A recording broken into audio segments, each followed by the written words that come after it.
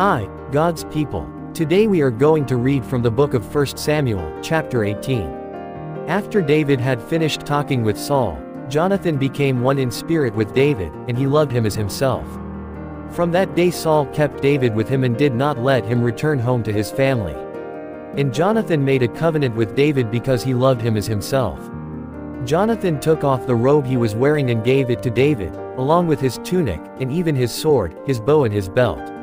Whatever mission Saul sent him on, David was so successful that Saul gave him a high rank in the army.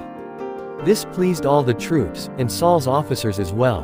When the men were returning home after David had killed the Philistine, the women came out from all the towns of Israel to meet King Saul with singing and dancing, with joyful songs and with timbrels and lyres. As they danced, they sang, "Saul has slain his thousands, and David his tens of thousands." Saul was very angry. This refrain displeased him greatly. They have credited David with tens of thousands, he thought, but me with only thousands. What more can he get but the kingdom? And from that time on Saul kept a close eye on David. The next day an evil spirit from God came forcefully on Saul. He was prophesying in his house, while David was playing the lyre, as he usually did. Saul had a spear in his hand and he hurled it, saying to himself, "I'll pin David to the wall." But David eluded him twice. Saul was afraid of David, because the Lord was with David but had departed from Saul.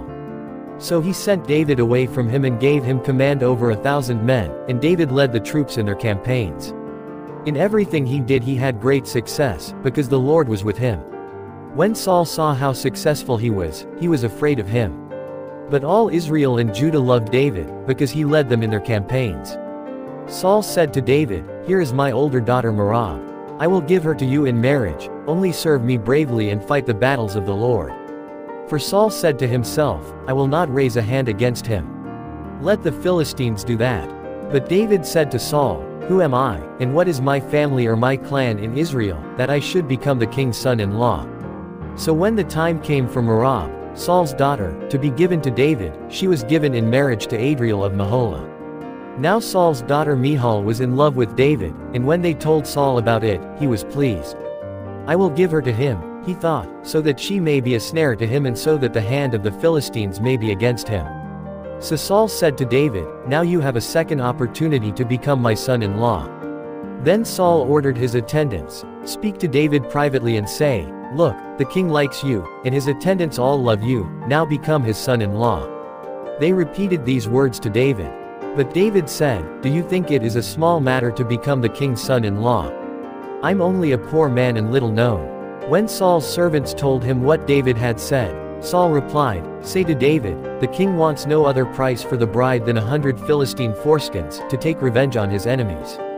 Saul's plan was to have David fall by the hands of the Philistines. When the attendants told David these things, he was pleased to become the king's son-in-law.